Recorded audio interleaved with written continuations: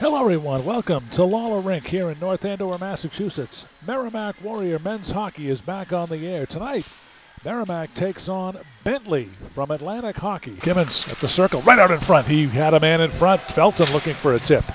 And Bentley looking to control the puck here in the defensive zone. Turnover in front and a shot, score! Kimmins from Hillier at 6:45. Merrimack takes the 1-0 lead.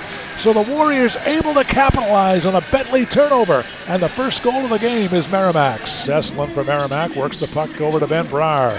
Brar's outlet is kept in by Bentley. As the Falcons go near circle with it, shot by Goshevsky misses the goal. Bentley's trying to weather the storm here in the first. Yeah, here's Estlund bringing it down ice with Brar. 2-on-1 shot, score! Hugo Estlund on the breakaway, and the Warriors take a 2-0 lead at 8:29.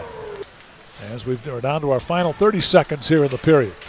Estlund cross ice over to Kimmins. Back to Estlund. Perfect pass. Kimmins moves in. Shot. Score. Hillier. His first collegiate goal. Estlund and Kimmins started the play, and it was Hillier who finished it off.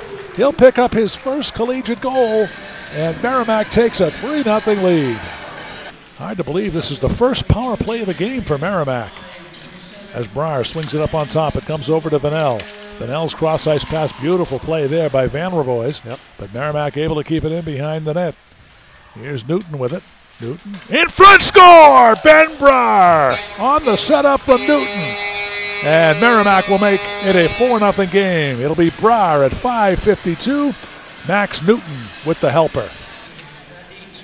Warriors in line for their 8th victory of the season. Puck goes cross ice. Here's a quick slap shot from the point. Olas makes the save. Oh, no, it's in. A shot from the point is in. Yep. It snuck through the pads of Olas. And just like that, Bentley with the power play goal gets on the board. It's 4-1. So the Falcons will get on the board. Lombardozzi with the tip. See, they get it back to the point. Quick one-timer. Yeah, Olas made the initial squeezed the save. pads and then it rolled through. Yep. Yeah. Oh, did it cross the line there? Falcons will send in deep as time starts to tick down here at Lawler Rink. We're down to 5 seconds to go. Puck still deep in the Merrimack zone, and that will do it. A solid non-league victory for Merrimack tonight.